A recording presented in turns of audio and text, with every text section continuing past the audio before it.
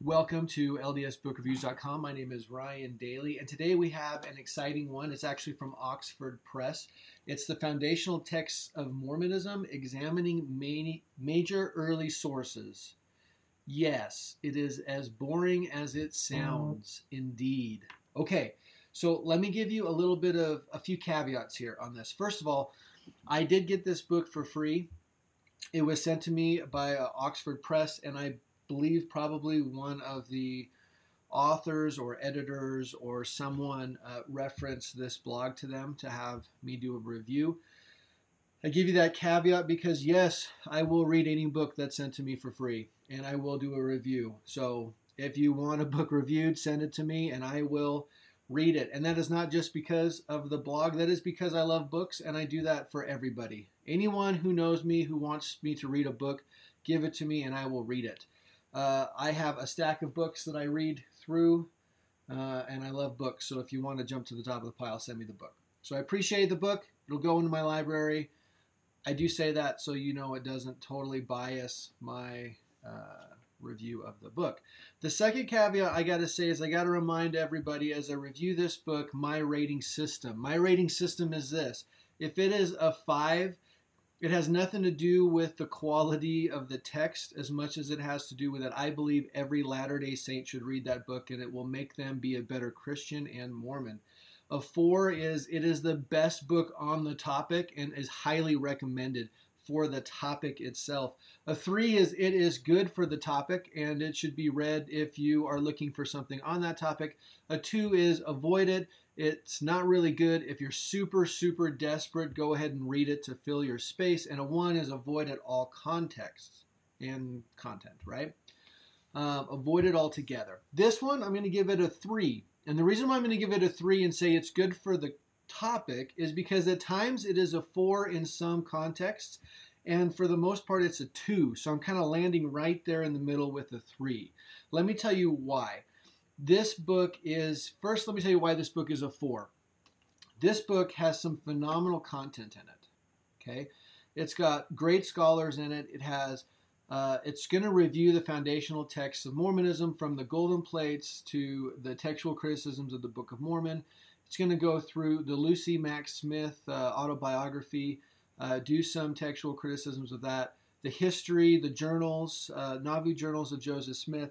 It's going to cover the sermons and how sermons interacted with early Mormon texts, the diaries of Wilford Woodruff, and a number of other kind of foundational texts of Mormonism that kind of helped Mormonism grow conceptually in the way we thought.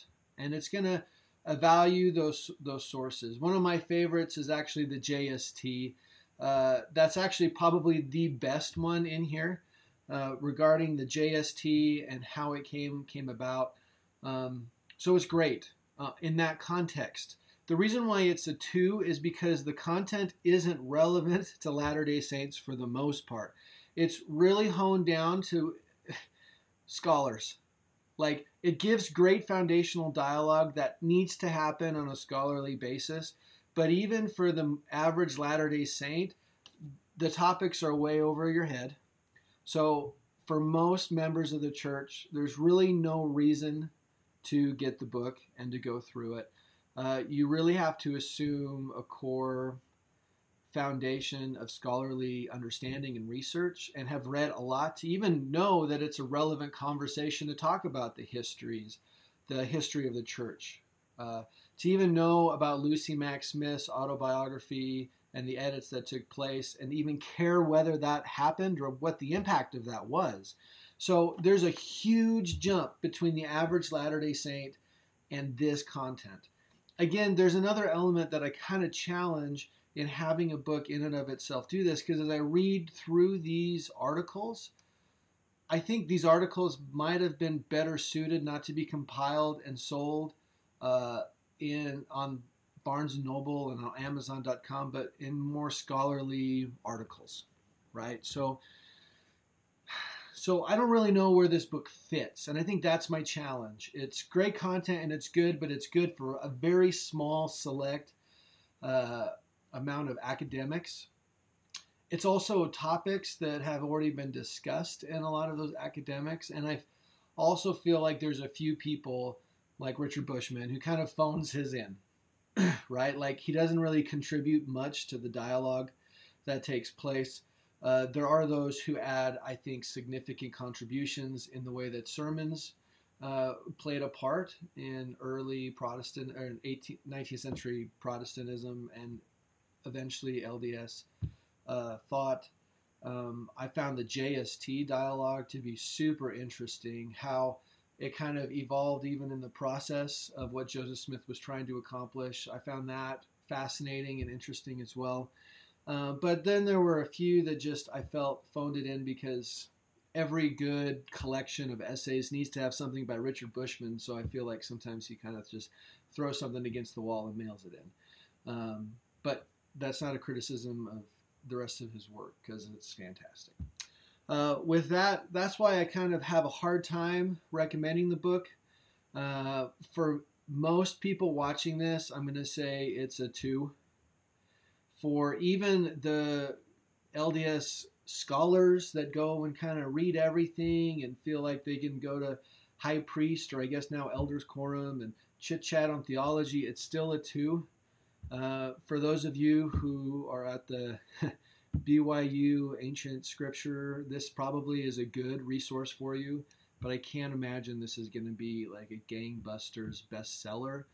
And that's why I settle on a 3, because it's going to be a 4 for a very small select group of people and academics, and it's going to be a 2 for everyone else, and really a 3 for no one. So that's kind of where I'm settling in on this. Again, I appreciate reading through it. I found value in it, but even though I found value in it and I really enjoyed a lot of the content, I realized that most of the audience is not going to find value in it. So again, I give it a 3, somewhere between a 2 and a 4, depending on who you are, for Foundational Texts of Mormonism, Examining Major Early Sources. Dialogue that needs to happen. It's important for us to know and understand in some avenues where this context comes from, but this is really thick, really rough read if you don't have a lot of undercurrent context. So thank you so much. Appreciate it. Please see the rest of my videos as well as ldsbookreviews.com for the write-up on all of this as well. And we've got some fun ones coming up, guys. Ones I'm really excited about. So let's get going. Thanks.